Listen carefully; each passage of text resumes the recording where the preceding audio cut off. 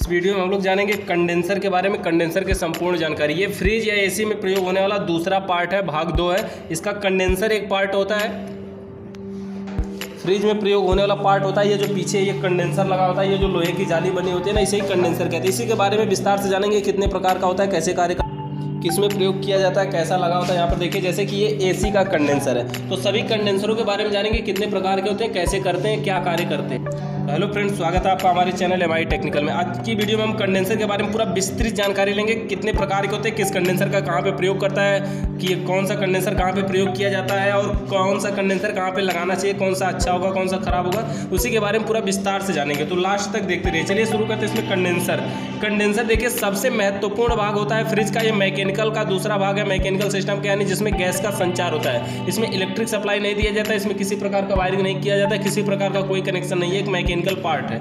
इसके बारे में जानते हैं। सबसे पहले कंडेंसर होता क्या है। कंडेंसर का कार्य होता है गैस को घुमा घुमा के ठंडा करके वेपर से द्रव में बदलना। जैसे देखिए, ये है हमारा फ्रिज का कंडेंसर। तो ये कंडेंसर क्या होता है, कंप्रेसर के डिस्चार्ज लाइन से जब गैस निकलती है ना, और निकल करके जाती है जब इन कंडेंसर की पाइपों, जो फ्रिज के पीछे जो लोहे की जाली लगी होती है, इसे कंडेंसर कहते हैं। ये कंडेंसर का कार्य होता है कि गैस को घुमा घुमा कर इतना घुमाता है कि गैस को घुमा घुमा के ठंडा कर देता है, जिससे वह गैस ठंडी होकर के वेपर से द्रव में, यानी कि भाप से पानी के रूप में बदल जाती है। और बाद में जब वो गैस निकलती है ना, तो फिल्टर में जाती है। नेक्स्ट पार्ट में हम बताएंगे फिल्टर में जाती है। ये हमारा होता है कंडेंसर। कंडेंसर के बहुत से प्रकार भी होते हैं। कंडेंसर का कार्य सभी का एक ही होता है, गैस को वेपर से द्रव में बदलना। चाहे वो किसी में, चाहे वो एसी में लगाओ, चाहे वो फ्रिज में लगाओ, चाहे वो वाटर कूलर में लगाओ, चाहे वो डिफ्रीजर में लगाओ।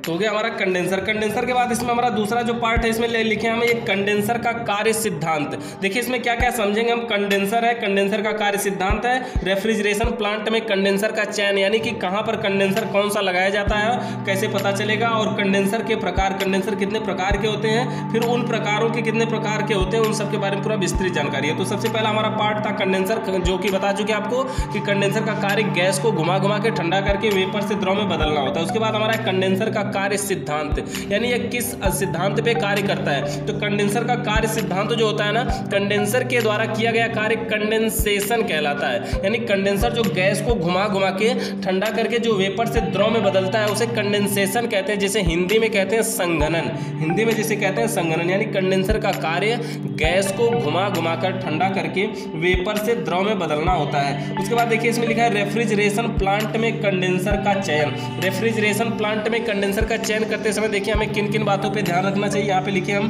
कि कंडेंसर का चयन करते समय निम्न बातों का ध्यान रखना चाहिए, जिसमें हमारा नंबर 1 है कंडेंसर के प्रकार, यानी किस प्रकार का कंडेंसर लगाना चाहिए, किस जगह पे लगाना और किस प्रकार का कंडेंसर लगाना चाहिए, तो प्रकार का ध्यान रखना है। दूसरी बात इसमें लिखा है कि कंडेंसिंग यूनिट का स्थान, यानी जिस स्थान पे कंडेंसर लगाना है उस स्थान को भी ध्यान में रखना है। स्थान को ध्यान में रखने का मतलब ये हुआ कि जहाँ पे कंडेंसर को प्रयोग करना है वहाँ पे हवा मिल सकती है, कि पानी मिल सकता है, कि हवा पानी दोनों मिल सकता है, या कुछ भी नहीं मिल सकता है। तो किस हिसाब से, यानी वो कैसा स्थान है, तो उस हिसाब से कंडेंसर को लगाएंगे। क्योंकि कंडेंसर को हवा जब तक नहीं मिलेगी या जब तक कंडेंसर ठंडा नहीं होगा, तब तक वो कार्य नहीं कर पाता है। इसके अलावा इसमें तीसरा पार्ट, इसमें प्रयुक्त लोड एवं आवश्यक क्षमता, यानी जो कंडेंसर हम लगाने जा रहे हैं जहाँ पर, वहाँ पे कितना लोड देना है, क्या लोड ज़्यादा देना है, कम देना है, इसको अप्रयुक्त लोड एवं आवश्यक क्षमता, यानी कितना उससे कितना ज़्यादा ठंडा करवाना चाहते हैं, टेम्परेचर को माइनस में लेके ना जाना चाहते हैं या फिर नॉर्मली ठंडा करवाना चाहते हैं। इसके अलावा अगला पार्ट हमारा कार्य करने का समय,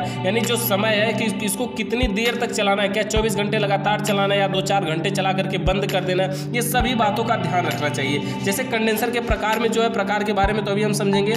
कंडेंसिंग यूनिट का स्थान के बारे में बता दिया आपको। यूनिट का स्थान का मतलब ये हुआ कि जहाँ पे लगाना है वहाँ पे क्या क्या मिल सकता है, हवा पानी, यानी किस हिसाब से इसको कार्य करेगा। और प्रयुक्त लोड एवं आवश्यक क्षमता का मतलब कितना ठंडा इसे करवाना है, टेम्परेचर को माइनस में ले जाना है या प्लस में ले जाना है, कुछ ही हद तक रखना है। और कार्य करने का समय, यानी कितने टाइम तक कार्य करेगा, क्या 24 घंटे लगातार कार्य करेगा या दिन के 12 घंटे करेगा, 8 घंटे करेगा, कितनी देर तक ये करेगा, तो कार्य करने का समय। उसके बाद हमारा अगला देखिए अगला पार्ट इसमें हमारा हो गया ये रेफ्रिजरेशन प्लांट में कंडेंसर का चयन के बाद हमारा आगे कंडेंसर के प्रकार, यानी कंडेंसर कितने प्रकार के होते हैं। तो कंडेंसर जो होते हैं, कंडेंसर सबसे पहले हमारे मुख्य रूप से जो है वो 3 प्रकार के होते हैं। कंडेंसर मुख्य रूप से 3 प्रकार के होते हैं, जिसमें एक कंडेंसर का नाम है air cooled condenser. Air cooled condenser, जैसा कि नाम से समझ में आ रहा है ना, एयर कूल्ड कंडेंसर। एयर का मतलब होता है हवा और कूल्ड का मतलब ठंडा करने वाला, और कंडेंसर यानी हवा के द्वारा ठंडा करने वाला कंडेंसर एयर कूल्ड कंडेंसर कहलाता है। और दूसरा जो भाग है वाटर कूल्ड कंडेंसर,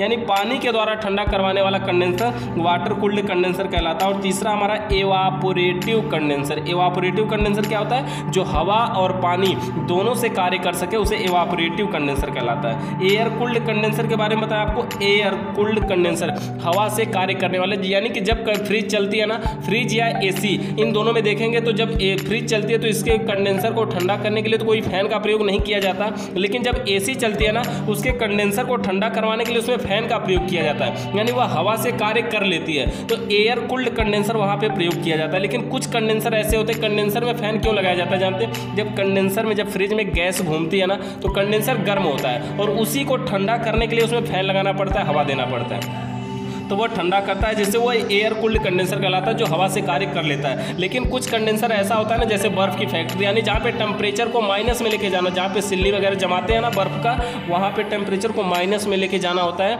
यानी वहाँ ज़्यादा ठंडा करवाना होता है, इसलिए कंडेंसर वहाँ पर ज़्यादा गर्म होता है। और जब ज़्यादा गर्म कंडेंसर होता है ना तो वो एयर कूल्ड, यानी वो पंखा वगैरह लगाने से कार्य नहीं कर पाता है, तो उसके लिए लगाना पड़ता है water cooled condenser. Water cooled condenser का मतलब ये हुआ कि इस कंडेंसर को पानी गिरा करके, इस कंडेंसर के ऊपर पानी गिरा गिरा के ठंडा करवाना पड़ता है, तब जाके ये कार्य करता है। तो ये होता है हमारा वाटर कूल्ड कंडेंसर, यानी जो पानी से कार्य करता हो। और तीसरा हमारा एवापोरेटिव कंडेंसर। ये क्या होता है? एवापोरेटिव, जो हवा और पानी दोनों से कार्य करता है ना, जैसे गाड़ियों में देखे होंगे रेडिएटर जो लगा होता है या जनरेटर में लगा होता है ना, तो वैसा ही होता है ये एवापोरेटिव कंडेंसर, यानी जो हवा और पानी दोनों से कार्य करता है उसे एवापोरेटिव कंडेंसर कहते हैं। तो ये हो गया हमारा एयर कूल्ड, वाटर कूल्ड और एवापोरेटिव कंडेंसर। तो ये कंडेंसर मुख्य रूप से हमारे ये 3 प्रकार के हैं। अब आते हैं इसके प्रकारों में। देखिए एयर कूल्ड कंडेंसर, अगला पार्ट हमारा इसमें है एयर कूल्ड कंडेंसर के प्रकार, यानी जो एयर कूल्ड है, जो हवा से कार्य करने वाला कंडेंसर है, वो कितने प्रकार का होता है? तो हवा से कार्य करने वाला कंडेंसर भी देखिए 3 प्रकार का होता है। हवा से कार्य करने वाला कंडेंसर 3 प्रकार का होता है, जिसमें सबसे पहला है फिन्स ट्यूब टाइप कंडेंसर।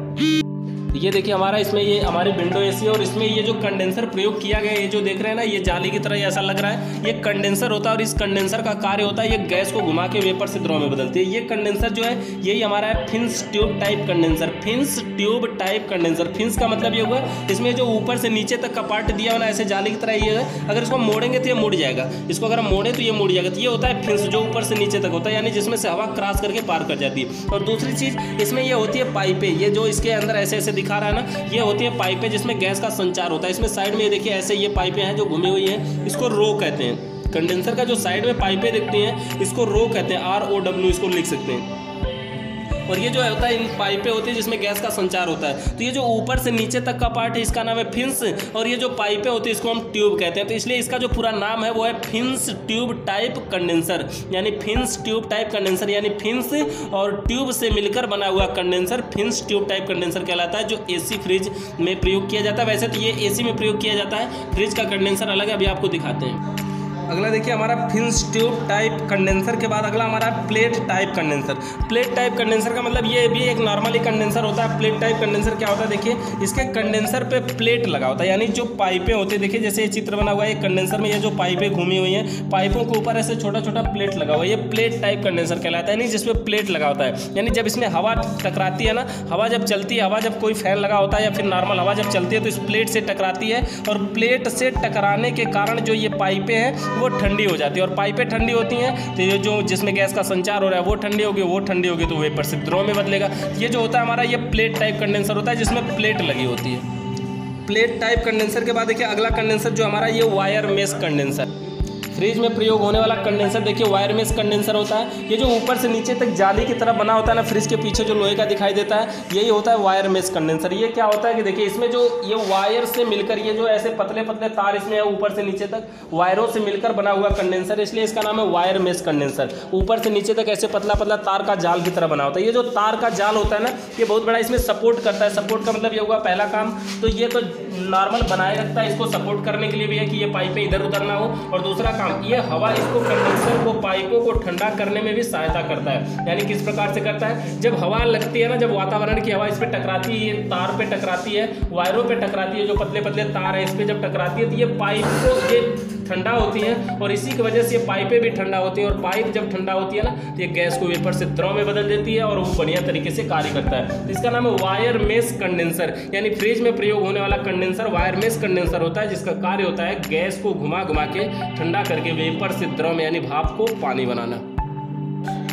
अगला देखिए हमारा वायरमेस कंडेंसर। वायरमेस कंडेंसर के बाद क्या हमारा है, फोर्ड कन्वेक्शन कंडेंसर। इस कंडेंसर के ऊपर ब्लोअर फैन की सहायता से वायु को संकलित किया जाता है, जिससे रेफ्रिजरेंट वेपर से द्रव में बदल जाता है। और वह कंडेंसर, ये कंडेंसर जो है वो निम्न प्रकार के होते हैं, यानी ये भी कई प्रकार के होते हैं। जिसमें नंबर 1 इसमें था चेकिंग टाइप माउंटेन कंडेंसर, यानी जिस कंडेंसर में रेफ्रिजरेंट को यानी गैस को वेपर से द्रव में बदलने के लिए पानी का प्रयोग किया जाता है, उसे चेकिंग टाइप माउंटेन कंडेंसर या वाटर कूल्ड कंडेंसर, यानी जो पानी से कार्य करता है उसी कंडेंसर को चेकिंग टाइप माउंटेन कंडेंसर या फिर वाटर कूल्ड कंडेंसर कहते हैं। ये कई होता है, अथवा चेकिंग टाइप माउंटेन कंडेंसर या वाटर कूल्ड कंडेंसर कहते हैं। इसके अलावा देखिए इसमें क्या था, चेकिंग, और तीसरा इसमें था double pipe type condenser. Double pipe type condenser, इसमें देखिए डबल पाइप टाइप कंडेंसर का क्या लिखा है,